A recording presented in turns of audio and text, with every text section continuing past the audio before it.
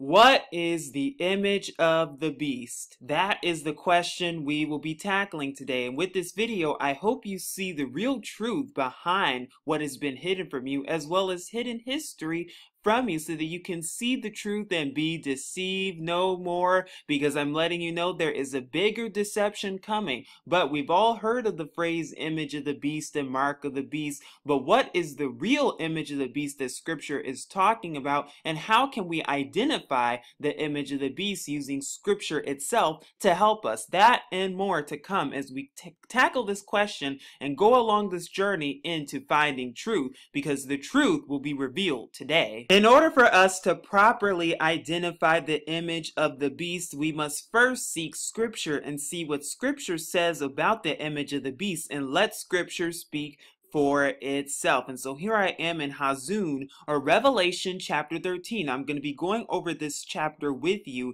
in detail, and I'm going to show you then what the real image of the beast really is, and just who the beasts really are. So we're here in Revelation chapter 13, and it says, "And I stood upon the sand of the sea, and saw a beast rise up out of the sea, having 7 heads and 10 horns." Okay, and upon his horns 10 crowns, and upon his heads the name of blasphemy. And the beast which I saw was like unto a leopard, and his feet were as the feet of a bear, and his mouth as the mouth of a lion. And the dragon gave him his power, and his seat, and great authority. And I saw one of the heads as it were wounded to death, and his deadly wound was healed, and all the world wondered after the beast. And I'm going to go over with you in just a second what that deadly wound actually is. And they worshiped the beast which gave power unto, or they worshiped the dragon, I should say, which gave power unto the beast. And they worshiped the beast, saying, Who is like unto this beast? Who is able to make more war with him? And there was given unto him a mouth, speaking great things and blasphemies, and power was given unto him to continue 42 months.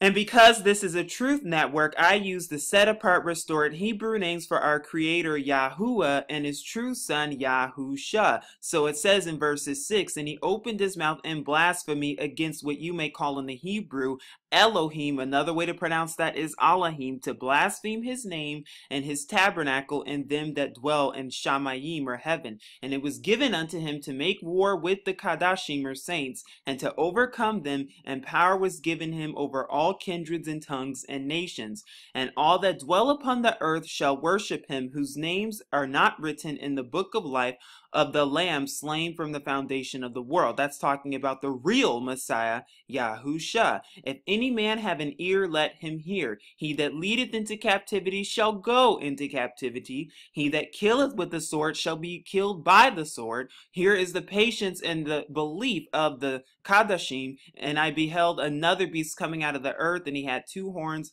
like a lamb, and he spake as a dragon." So let's first go over the first 10 verses, and what you start to see is who is this first beast. Well, first of all, we can all agree that the first beast is talking about what? Papal Rome and the Roman Catholic Church. All roads lead to Rome, and we can agree, and we know that scripture is talking about that, is because when it says that he speaks great things and blasphemies, that this beast will speak great blasphemies.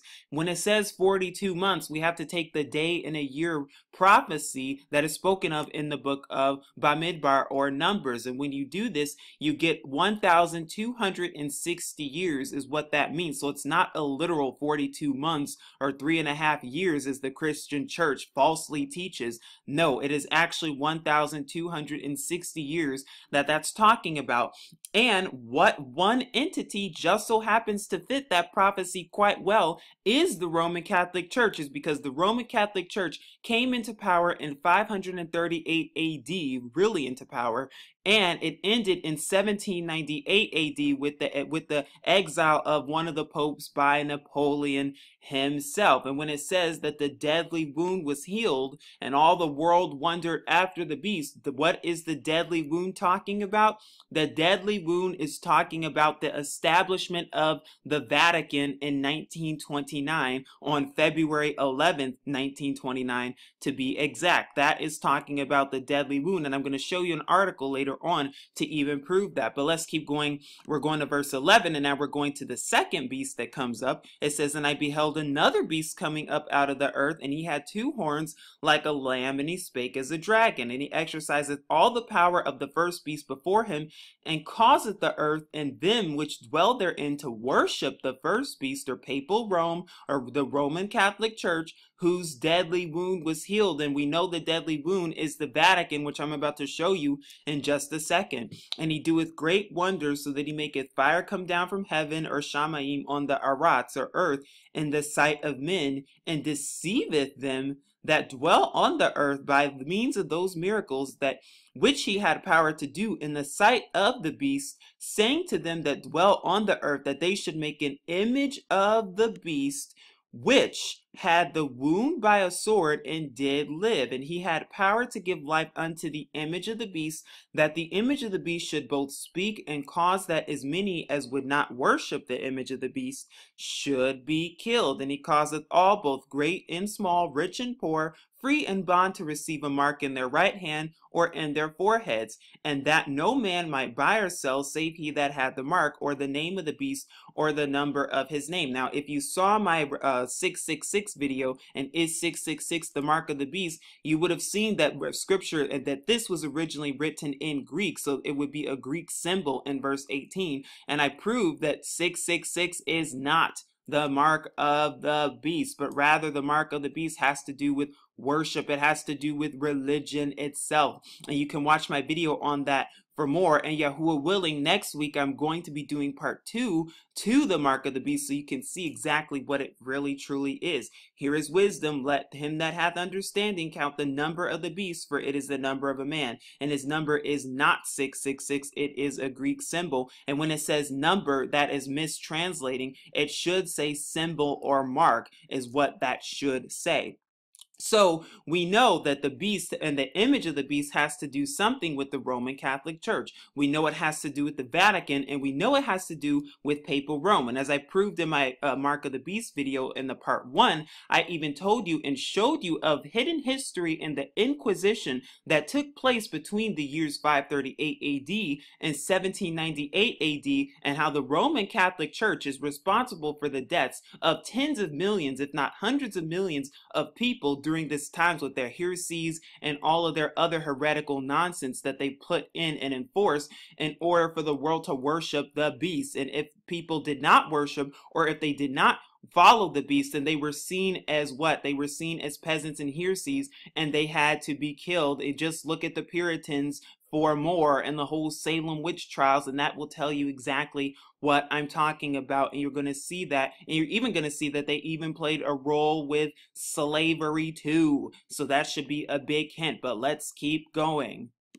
As I have said before, and as I have said earlier, the deadly wound that was healed was in fact the establishment of the Vatican, or should I say the re-establishment of the Vatican, known as Vatican City, which was on February 11th, 1929. So that prophecy has already been fulfilled. Now, mainstream Christian churches want you to believe that, oh, it has to do with the future prophecy, and oh, it has to do with some Antichrist coming onto the scene in the middle of a 3.5-year period and Daniel's 70th week. No, that is all pure blasphemy when all of these prophecies have been fulfilled. And so we're going to see exactly how, if we know that the beast has to do with papal Rome, and we know that the beast has to do with Rome itself and the Catholic Church, or should I say the Roman Catholic Church, because all roads lead to Rome, then we know that the image of the beast has something to do with what the Catholic Church and what the Roman Catholic Church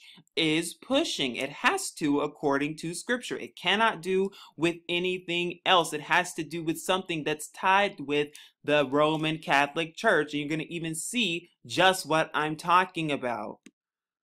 Now I'm here at the Britannica Encyclopedia, and like I said, the image of the beast has to do something with a pope or has to do with the Roman Catholic Church, since we have just identified that the Roman Catholic Church is the first beast that is identified in Revelation chapter 13. And later on, I'm going to tell you what the second beast is. But here I am at the Britannica website, and it talks about Pope Alexander the Sixth, and you're going to see why he's so important and what this has to do with the image of the beast and the purporting of the image of the beast. Now it says Alexander the Sixth, or the original Spanish name in full, Rodrigo de Borgia de Doms, Italian Rodrigo Borgia, born 1431 near Valencia and died on August 18, 1503 in Rome, a corrupt, worldly, and ambitious pope whose neglect of the spiritual inheritance of the church contributed to the development of Protestant Reformation. He was born into the Spanish branch of the prominent and powerful Borgia family. So we see that. We see his family and his background. You can read more about his family here. I'll leave the link below. But what I also want to talk about here is during the shadow of simony that surrounded the disposal of his benefices among the papal electors, Rodrigo emerged from a tumultuous conclave on the night of August 10th through the 11th, 1492,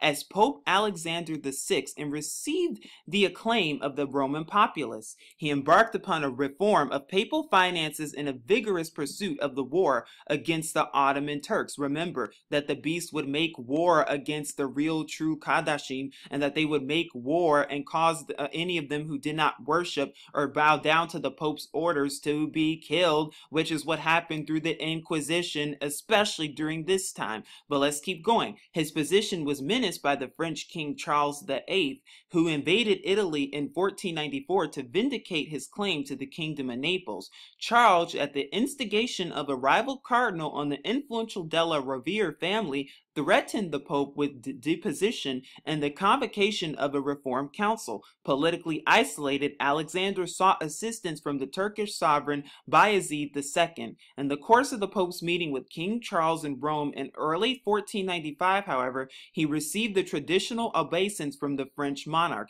He still refused to support the king's claim to Naples, and by an alliance with Milan, Venice, and the Holy Roman Emperor, eventually forced the French to withdraw from Italy. But why is he so important? Is because of what? Not him per se, but his sons. Let's keep going. In September 1493, Alexander created his teenage son Cesare a cardinal, along with Alessandro Farnese, the brother of the papal favorite Giulia la Bella, and the future Pope Paul III. In the course of his pontificate, Alexander appointed 47 cardinals to further his complicated dynastic, ecclesiastical, and political policies. His son Juan was made Duke of Gandia, or Spain, and was married to Maria Enriquez, the cousin of King Ferdinand IV of Castile. Joffrey was married to Sanchia, the granddaughter of the King of Naples, and Lucrezia was given first to Giovanni Zorza of Milan, and when that marriage was annulled by papal decree on the grounds of impotence, she was married to Alfonso of Aragon. Upon his assassination, Lucrezia received as a third husband of Alfonso el Diestra, Duke of Ferrara. And I do apologize if I'm butchering all this. The pronunciation is not what's important. What's important is that you're getting this information and actually taking it in and seeing the truth for what it really is. Then the article goes on to talk about how one of his sons was murdered tragically on June 14, 1497. And then just after that, just so happens that Cesare Borgia, one of his sons, reigned in 1498 and married one of the women there as well and made an alliance with the French king Louis the 12th. So very interesting. Then it goes on to talk about the rest of his life. Then it also talks about whitewashing as well. And this is according to Britannica itself.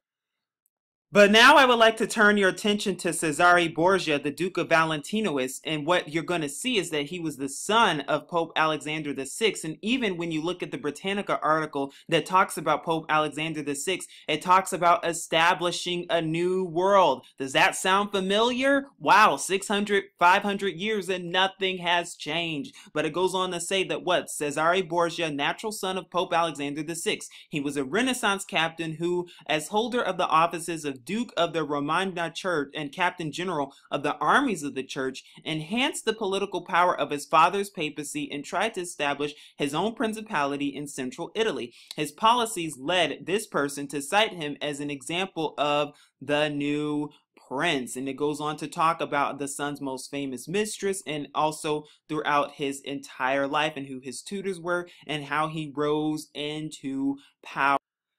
Because he rose into power just after the death of his brother Juan. Is that a coincidence? It's not looking like it. But when you do more research on this man, Cesare Borgia, you start to find some very interesting things that have been hidden from you on purpose throughout history. Like one of the things that has been hidden from you is that he was a known rapist. This is a fact. And he was also a murderer. He killed his sister's husband. And it's no surprise if he probably killed his brother as well, and other abominable things that this man has done under the papacy, as well as all of the wars initiated by them, as well as the killing and slaughtering of the real true Kadashim, or saints, who are following the laws, statutes, and commandments of our Father.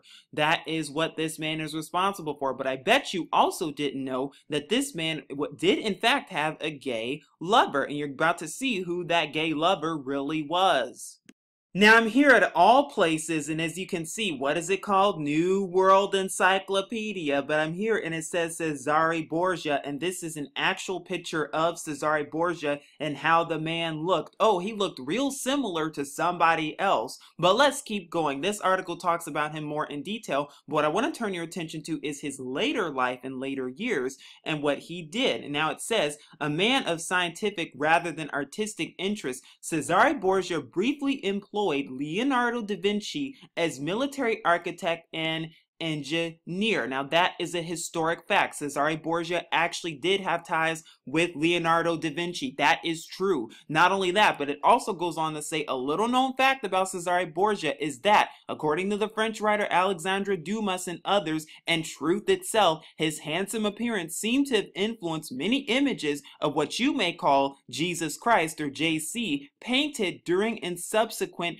to his career. Is it a coincidence, or does it strike you odd and suspicious that he would hire and employ Leonardo da Vinci, the same man who painted the Last Supper and many other religious icons and religious pictures during this time? Is that a coincidence at all? Not only that, but you can even see his appearance right here. Who does he look close to?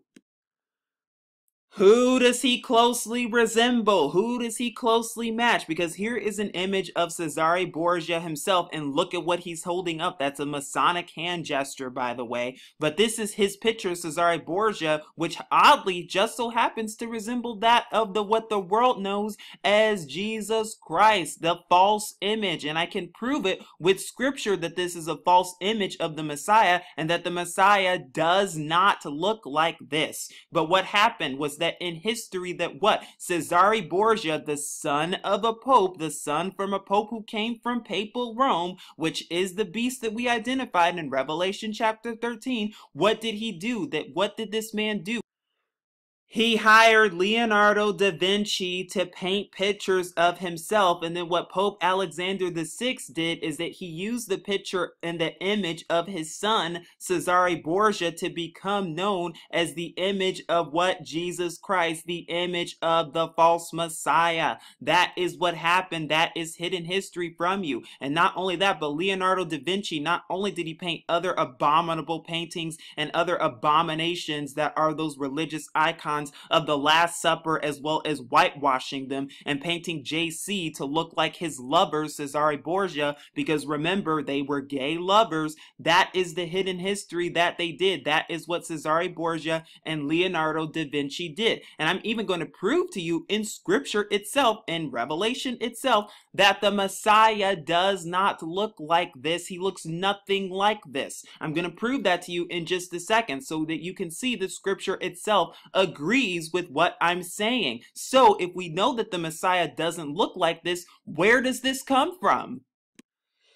Do not be fooled. Do not be deceived. Be deceived no more, because I'm here in Revelation, or Hazun chapter 1. We're back in Revelation, and we're going to be reading verses 13 through 15 to see what scripture describes our Messiah looking like. And it says, and in the midst of the seven candlesticks or menorah, one like unto the Son of Man, clothed with the garment down to the foot, and girt about the paps with a golden girdle. His head and his hairs were like white wool, white as snow, and his eyes were as a flame of fire, and his feet like unto fine brass, as if they were burned in a furnace, and his voice as the sound of many waters. The question is, does that white image of what you call JC, does that fit this description? Does that fit the description of having white hair like wool and white like snow? The answer to that question is no. Remember, always ask questions. That is what you should be doing. Ask questions. And the question we should be asking ourselves is, does this image right here, does this image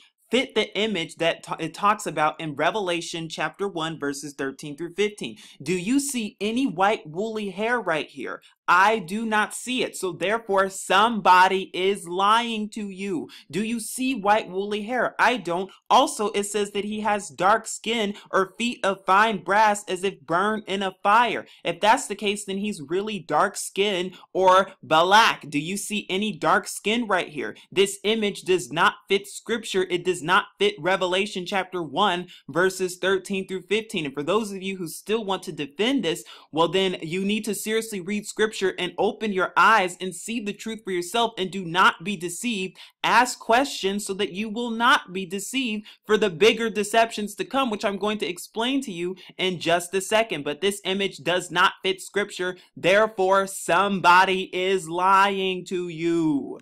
Now, this is a more accurate picture of how the Messiah looks as described in Revelation chapter 1 verses 13 through 15, as described in scripture itself. As you can see from the picture right here, that what white woolly hair, as you can see, as well as dark skin. That is what scripture says. That is according to scripture itself. So you can't sit here and try to argue me down when I just proved to you what scripture says and how scripture says our Messiah really truly looks according to the scriptures itself. Not only that, but you can think of it as more closely resembling Morgan Freeman. That's how the Messiah most closely resembles, more so than that white image spread all over the place. So the question is, where is that white image coming from? And trust me, it's not just that white image either. You're going to see other images of the beast that are what it has to do with religion itself. And I'm going to prove that in just a second. Remember, ask questions. Remember, always be asking yourself things that seemed or that do contradict scripture. And what you're going to see is that this image is not the only image of the beast. It's also Buddha and Krishna and all the other pagan deities as well. By the way, all of which break commandments, because as you see, worshiping this is what? Breaking the first commandment, which is what? Not to have any other idols before our Creator, before our Father Yahuwah. And that includes JC, that includes Buddha, that includes Krishna, that includes all of them. And also the second commandment, which is no graven images, the commandment that the Roman Catholic Church took out of their Catholic book. That commandment, you will not find it in a Catholic Bible. Why? Because they took it out and added another commandment on top of that one, breaking even more commandments, which is what? Not to take, add, or take away from the scriptures itself. But that is what they did in order to fool you into believing that, first of all, this is how the Messiah looks, even though I've just proven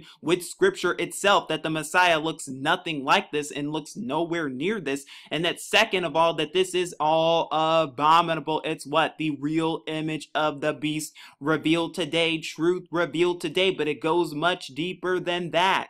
Hopefully this is making you wonder, and hopefully this is helping you open up your mind to a new perspective, and hopefully this is helping you ask questions, because that is the central thing you need to be doing. Asking questions. Why? Why all of this stuff? Why has this history been hidden from you? And why does scripture say the Messiah looked like one thing with dark skin and woolly hair, but this image looks nothing like that? Another question you should be thinking about, and when you look at these religious symbols and religious icons, all of which are abominable, by the way. But when you look at them, why is there always a halo sun figure on them? And why is he always holding up this abominable hand gesture? What does this hand gesture mean? And why do you see it all over the place in almost every image of JC? Why is that the case? And what you're going to see is that you don't, not only do you see it in images of JC, but you also see it with other deities such as Buddha and Krishna as well. Why are they all holding up this Masonic hand gesture? What is it really telling us and showing us? And I'm back here showing you these pictures, and the reason I'm showing you this is because I want you to ask, why is that hand gesture always seen no matter what image or pagan abominable image that is seen of the false Messiah? Why is he always holding up this hand gesture, that hand gesture with the two fingers pointed up and the other fingers pointed down? You see it here, you see it there. Why is that always the case? Why is he always holding it up? In all the ancient pictures that you see, you always see this hand gesture right here. Why is that the case? Now remember, we should always be asking questions. Now, even if you look at ancient depictions of the Messiah, you see that he is always holding up that same symbol. Why is that the case? And even ones, this was before they were all painted over and whitewashed, and you can watch my video, Who Are the Real Biblical Israelites, for more. But you even see it in other ancient paintings that they still hold up this hand gesture. I wonder why that is. And like I said, you see that same Freemasonic hand gesture all over the place depicted on ancient pictures of the Messiah. Not only that, but you see that same halo depicted all over the place. Why is that the case? Could that be denoting sun worship on Sunday? Oh, it's making sense now. Not only that, but I've gone over this Greek symbol too, and my 666 mark of the beast, and Yahuwah willing, I'm going to be going over that more next week as well. So the question is, why is this the case? Again, why are they holding up this satanic hand gesture right here in all of these pictures that depict the Messiah, even ancient ones, as well as this Greek symbol right here? Because remember, there should be no graven images, period. But what did the enemies do? They painted their Greek symbols and the halos on them as well to denote sun worship. But more importantly, why is this hand gesture seen all over the place? But you also see it in modern depictions of Mary as well. You see the exact same hand gesture right here. Not only that, but you also see the sun halo symbol around her as well, just as you do with pictures and images, abominable ones by the way, of JC. And we know that the mother of the real Messiah looked nothing like this, that they were all dark-skinned black people back then, whether you want to believe that or not. And that's according to scripture itself. But why are they always holding up this symbol right here? That is the question we should be thinking about. And I'm even showing you a picture of Buddha as well. And you can see that Buddha and the sun symbol around his head, the halo around his head in this religious depiction. And you can also see another hand gesture, except in this one there are 3 fingers held up instead of 2, but it's the exact same hand gesture. Why is that the case? It's the exact same image, the exact same thing. Why do we see that over and over again? And not only JC and Mary, but also Buddha too? And that should be what we are thinking about, because here we are at an ancient statue of Buddha again, and as you can see the same hand gesture all over again. I wonder why that is. I wonder what that's really depicting and showing you. But we also see the same thing embedded in the Hindu religion as well, because here I am at a picture of Shiva, the Hindu god of destruction, and you can see the hand gesture right here, and instead of 2 fingers up, he has all his fingers up. And the sun symbol, the halo behind him, and serpents around his neck. Hello, this should be ringing some alarm bells. But like I said, ask yourself why. That is the question. All religion aside, all conspiracies aside, why is it that all of these religious figures are depicted with these hand gestures and hand symbols is the question. But yet we see the same thing in Hindu religion when we look at Brahma as well. We see the sun symbol back here. We see more hand gestures right there. What is it that they're trying to show us? What is it that they're really trying to show us? And like I said, why is it that we're seeing the same symbolisms and even some of the same similar hand gestures that are seen in pictures of JC, Mary, Buddha, and even Shiva? Why is that the case? Here is a common depiction of Zoroaster, or the Iranian sun god. And as you can see, you see the sun right behind him. And you also see, instead of two fingers, he's holding up one finger. What is going on? Why is it that you're always seeing these depictions in these different religions worldwide and in world religions? What is it that they're really trying to show us here?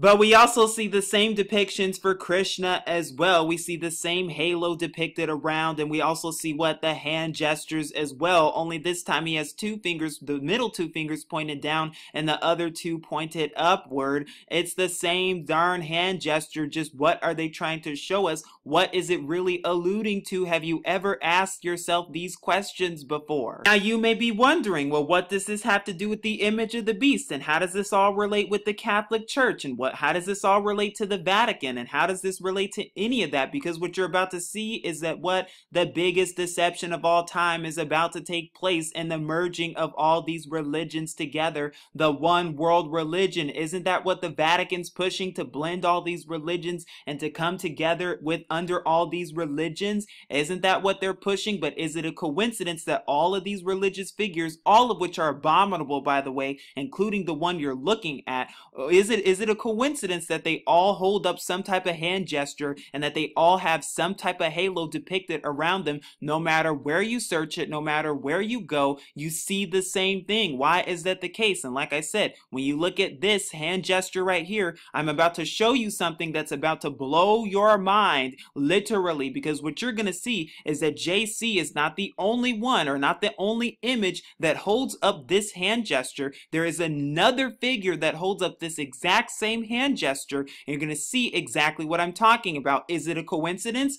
I think not, because what you're looking at is the exact same hand symbol and hand gesture of the Baphomet and the Baphomet statue that was placed in Detroit. Is that a coincidence? You see the exact same hand gesture right here, the same hand gesture that the false Messiah known as JC and even Mary that they hold up in all of those religious symbols and icons. Do you think that is a coincidence? Do you think that this is a coincidence? It's not looking like it, especially when I've just proven to you with scripture itself that the Messiah looks nothing like that JC. He's not white, and he doesn't have that long hair because he has woolly hair. So where is this coming from, and why do you see this exact same hand gesture that JC holds up as well? Is that a coincidence? You all need to seriously wake up. Satan's literally putting it in front of you, literally putting it in front of your face, that who that image really is. It's the image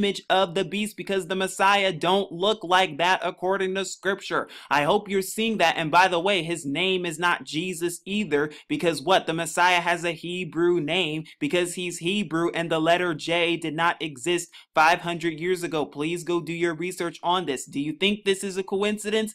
I think not. I told you it was going to blow your mind, because I'm trying to get you to see the real bigger agenda with all of this. Because the two fingers up and the two fingers pointing down, that is a Freemasonic satanic hand gesture, and the sun halo behind him denotes and represents sun worship, the image of the beast. But as I've just shown you and proven to you today, it's not just him, it's also Mary, Krishna, Buddha, Brahma, Shiva, and even Zoroaster. It's all of them, and the image of the beast it goes from all of those religions included. It's not just Christianity, it's all of them included, including Christianity. By the way, it has a cross right here. The real Messiah did not die on a cross. He was hung on a tree. You can read about that in Acts chapter 5 verses 30, Acts chapter 10 verses 39, Acts chapter 13 verses 29, 1 Peter chapter 2 verses 24, and even Galatians chapter 3 verses 13 to 14. So you will not be deceived by what's to come. And I'm going to tell you the bigger deceptions to come, because do you think it's a coincidence that you see see this exact same hand gesture on the Baphomet goat. And what? The Baphomet goat just so happens to resemble what? A sheep or a lamb with horns? Like the second beast of Revelation, the dragon? Oh, now it's making sense.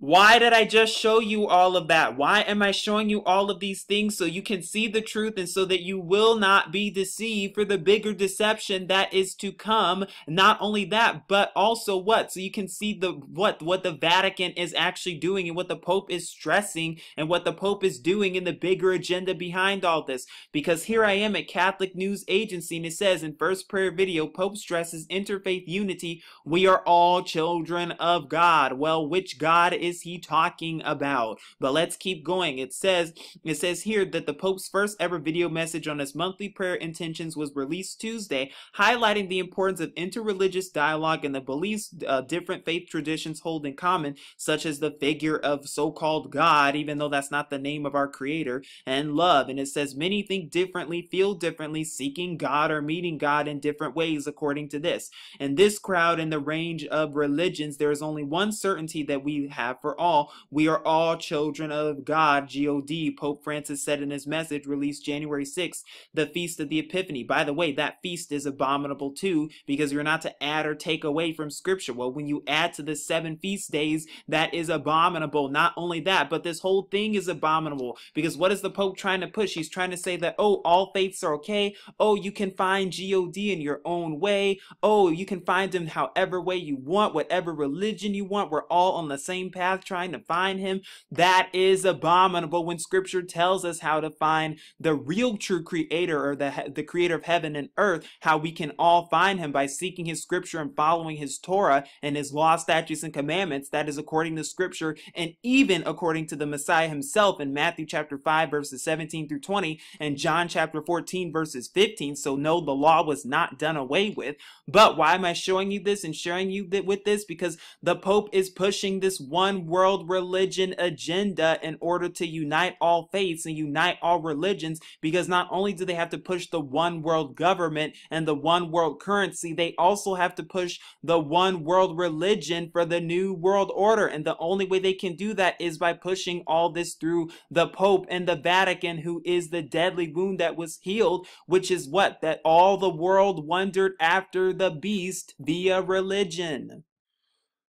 Now, I'm not going to go over all of this in its entirety, but it says why all faiths can unite to end modern slavery, because that is what they're trying to do. Problem, reaction, solution. And what is the Pope and the papacy? What are they trying to do?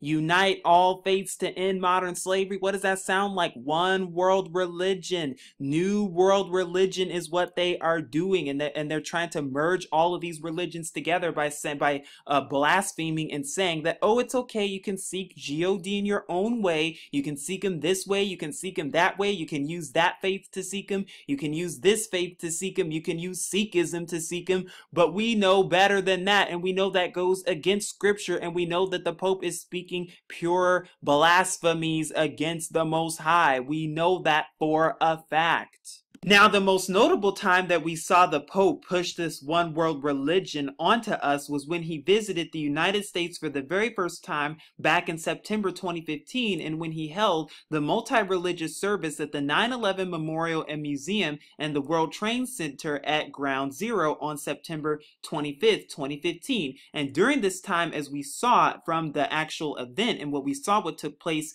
in New York City, is that all these people from all the different religions and walks of faith, they all came up to the podium and they all were right there with the Pope. And what was the Pope trying to do? Push the agenda that, oh, we can all come together, all merge together under what? A new world religion. And that is what we can do if we want to get closer to G-O-D. Well, my question is, which G-O-D do you think they are talking about? You can actually read it here if you want to. I will definitely leave the link below, but as you can see, this is what they're preparing for. This is what they're getting us ready for. They're getting us ready and mentally conditioning us and trying to push this one world religion agenda, as well as the one world government and the one world currency, as we continue to see. But also they're pushing this one world religion agenda. And this is what, how many popes later, how many years later, how many hundreds of years later, the deadly wound has been healed and the world has wandered after the beast.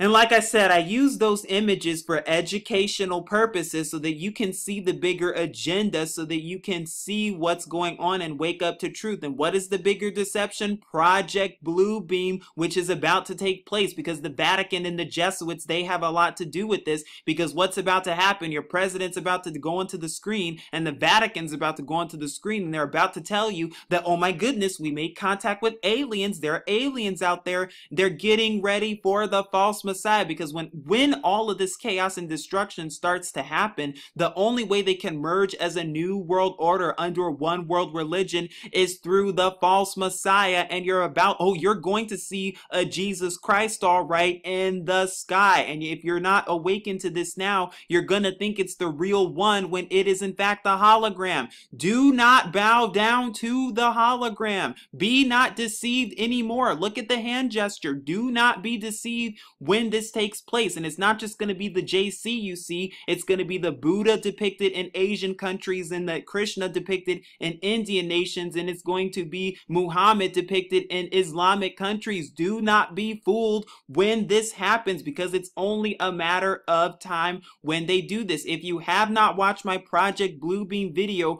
please do, so you will not be deceived. I'm doing this video so that you will not be deceived, so you will see the truth for what it really is, and so that you will see what's about to take place and what's about to happen, because these bigger deceptions will happen. And if you're not ready for them, well, then you will be taken a loop. Read 2 Thessalonians chapter 2. What? Our Creator, our Father, sends you a strong delusion so that you can believe a lie, and that strong delusion is religion itself, Christianity included, being perpetrated by the beast system known as the Roman Catholic Church. Also read Wisdom of Solomon chapter 14, a book they took out of scripture, and we'll actually go there in a minute. But please do not be deceived when these deceptions take place, because it's only a matter of time.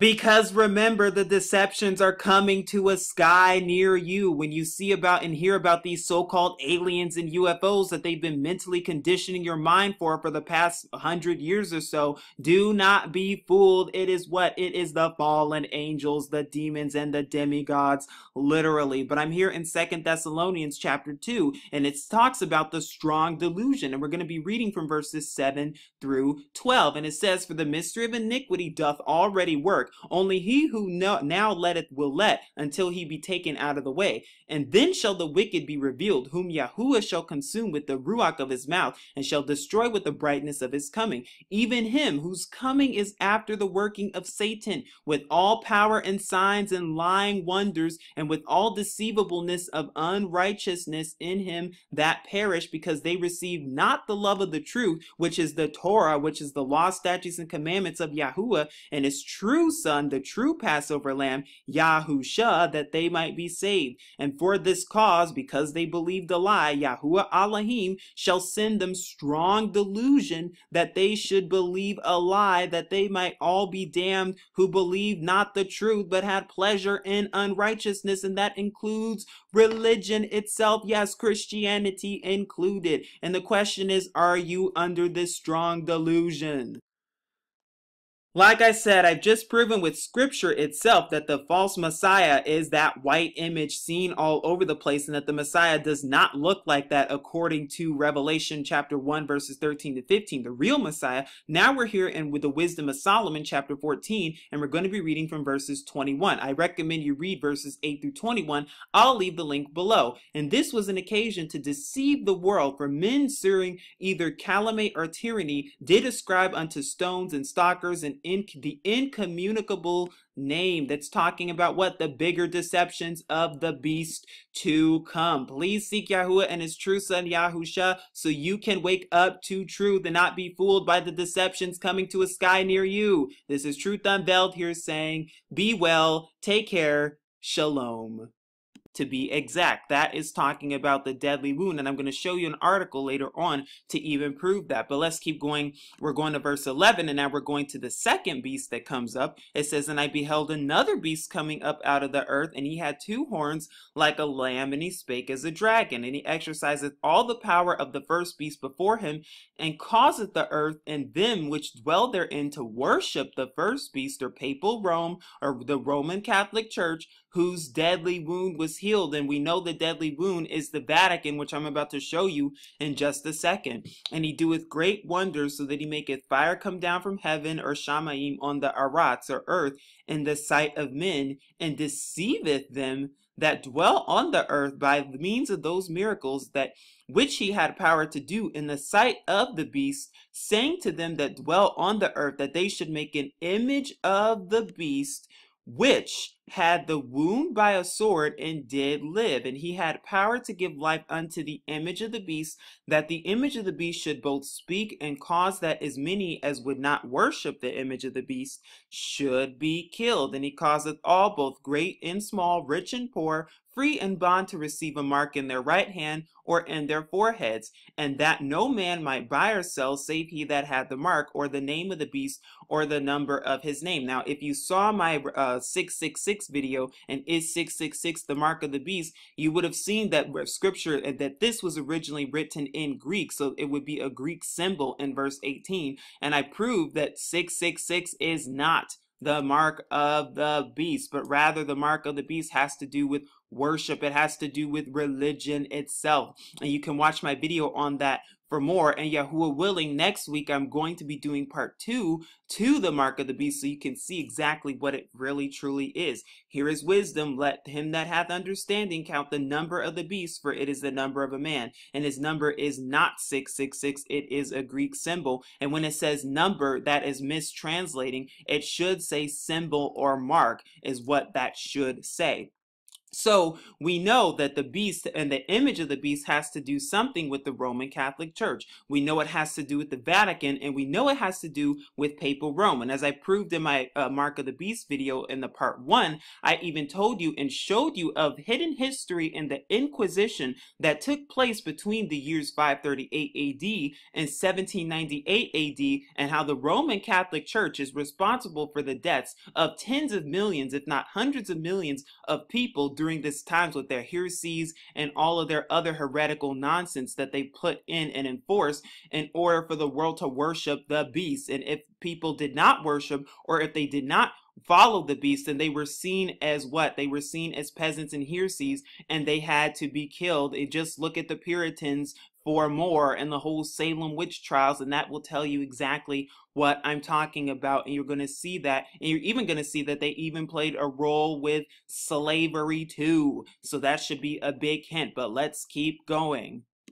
As I have said before, and as I have said earlier, the deadly wound that was healed was in fact the establishment of the Vatican, or should I say the re-establishment of the Vatican, known as Vatican City, which was on February 11th, 1929. So that prophecy has already been fulfilled. Now, mainstream Christian churches want you to believe that, oh, it has to do with the future prophecy, and oh, it has to do with some Antichrist coming onto the scene in the middle of a 3.5-year period and Daniel's 70th week. No, that is all pure blasphemy when all of these prophecies have been fulfilled. And so we're going to see exactly how, if we know that the beast has to do with papal Rome, and we know that the beast has to do with Rome itself and the Catholic Church, or should I say the Roman Catholic Church, because all roads lead to Rome, then we know that the image of the beast has something to do with what the Catholic Church and what the Roman Catholic Church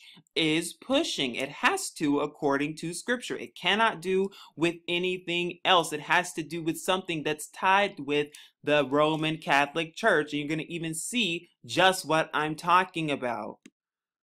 Now, I'm here at the Britannica Encyclopedia, and like I said, the image of the beast has to do something with a pope or has to do with the Roman Catholic Church, since we have just identified that the Roman Catholic Church is the first beast that is identified. What is the image of the beast? That is the question we will be tackling today. And with this video, I hope you see the real truth behind what has been hidden from you, as well as hidden history from you, so that you can see the truth and be deceived no more, because I'm letting you know there is a bigger deception coming. But we've all heard of the phrase image of the beast and mark of the beast. But what is the real image of the beast that scripture is talking about, and how can we identify the image of the beast using scripture itself to help us? That and more to come as we tackle this question and go along this journey into finding truth, because the truth will be revealed today. In order for us to properly identify the image of the beast, we must first seek scripture and see what scripture says about the image of the beast, and let scripture speak for itself. And so here I am in Hazun, or Revelation chapter 13. I'm going to be going over this chapter with you in detail, and I'm going to show you then what the real image of the beast really is, and just who the beasts really are. So we're here in Revelation chapter 13, and it says, "And I stood upon the sand of the sea, and saw a beast rise up out of the sea, having 7 heads and 10 horns." Okay. "And upon his horns 10 crowns, and upon his heads the name of blasphemy. And the beast which I saw was like unto a leopard, and his feet were as the feet of a bear, and his mouth as the mouth of a lion. And the dragon gave him his power, and his seat, and great authority. And I saw one of the heads as it were wounded to death, and his deadly wound was healed, and all the world wondered after the beast." And I'm going to go over with you in just a second what that deadly wound actually is. "And they worshiped the beast which gave power unto," or they worshiped the dragon, I should say, "which gave power unto the beast. And they worshiped the beast, saying, Who is like unto this beast? Who is able to make more war with him? And there was given unto him a mouth speaking great things and blasphemies, and power was given unto him to continue 42 months." And because this is a truth network, I use the set-apart restored Hebrew names for our creator Yahuwah and his true son Yahusha. So it says in verses 6, "And he opened his mouth in blasphemy against what you may call in the Hebrew Elohim." Another way to pronounce that is Elohim, "to blaspheme his name and his tabernacle and them that dwell in Shamayim, or heaven. And it was given unto him to make war with the Kadashim, or saints, and to overcome them, and power was given him over all kindreds and tongues and nations. And all that dwell upon the earth shall worship him, whose names are not written in the book of life of the Lamb slain from the foundation of the world." That's talking about the real Messiah, Yahusha. "If any man have an ear, let him hear. He that leadeth into captivity shall go into captivity. He that killeth with the sword shall be killed by the sword." Here is the patience and the belief of the Kadashim. "And I beheld another beast coming out of the earth, and he had 2 horns like a lamb, and he spake as a dragon." So let's first go over the first 10 verses, and what you start to see is who is this first beast. Well, first of all, we can all agree that the first beast is talking about what? Papal Rome and the Roman Catholic Church. All roads lead to Rome, and we can agree, and we know that scripture is talking about that, is because when it says that he speaks great things and blasphemies, that this beast will speak great blasphemies. When it says 42 months, we have to take the day and a year prophecy that is spoken of in the book of Bamidbar, or Numbers. And when you do this, you get 1,260 years is what that means. So it's not a literal 42 months or 3.5 years as the Christian church falsely teaches. No, it is actually 1,260 years that's talking about. And what one entity just so happens to fit that prophecy quite well is the Roman Catholic Church, is because the Roman Catholic Church came into power in 538 AD, really into power, and it ended in 1798 AD with the exile of one of the popes by Napoleon himself. And when it says that the deadly wound was healed and all the world wondered after the beast, what is the deadly wound talking about? The deadly wound is talking about the establishment of the Vatican in 1929 on February 11th, 1929, and Revelation chapter 13. And later on, I'm going to tell you what the second beast is.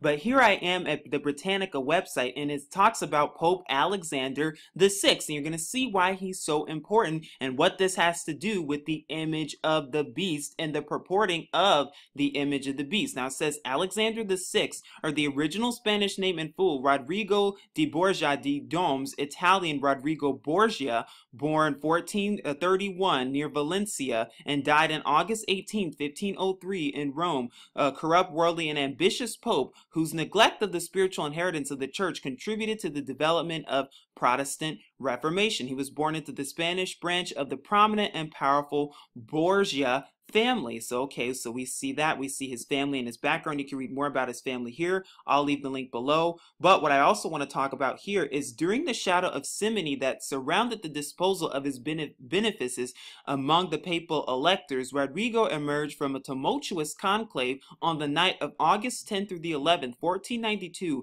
as Pope Alexander VI and received the acclaim of the Roman populace. He embarked upon a reform of papal finances in a vigorous pursuit of the war against the Ottoman Turks. Remember that the beast would make war against the real true Kadashim, and that they would make war and cause any of them who did not worship or bow down to the Pope's orders to be killed, which is what happened through the Inquisition, especially during this time. But let's keep going. His position was menaced by the French King Charles VIII, who invaded Italy in 1494 to vindicate his claim to the Kingdom of Naples. Charles, at the instigation of a rival cardinal on the influential Della Rovere family, threatened the Pope with deposition and the convocation of a reform council. Politically isolated, Alexander sought assistance from the Turkish sovereign Bayezid II. In the course of the Pope's meeting with King Charles in Rome in early 1495, however, he received the traditional obeisance from the French monarch.